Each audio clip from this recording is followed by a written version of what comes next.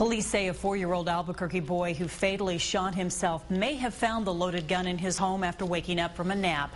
His nanny called 911 just after 1 from the home on Ridgecrest Place near Gibson and San Pedro.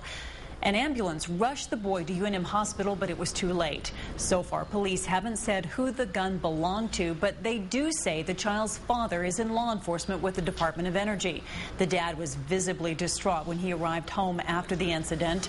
Investigators are speaking with him and the nanny, but say the shooting appears to be a tragic accident. The boy's brother and the nanny's child were also in the house, but they were in another room. If the gun did belong to the parents, they probably will not face charges for leaving it in the reach of a child. That's because New Mexico does not have a law that holds adults responsible if they fail to keep their guns away from kids.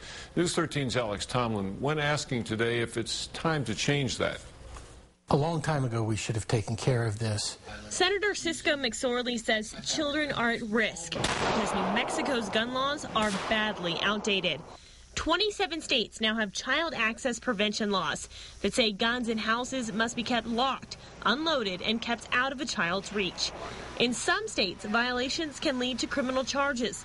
In others, adults are liable for damage a child does with a gun, but not in New Mexico. We already charge parents for the damage their kids do with graffiti, yet we won't charge parents with the damage that's done with a gun. McSorley wants change, but We've tried in the past, but the gun lobby is just so strong.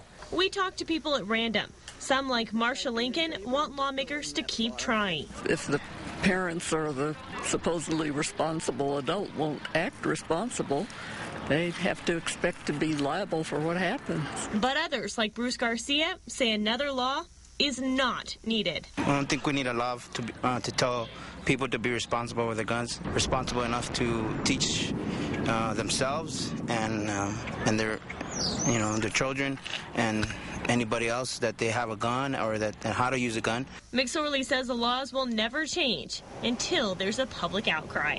Alex Tomlin, KRQE News 13. And we do need to stress at this point that police are not saying whose gun killed that child today or where that gun was in the house.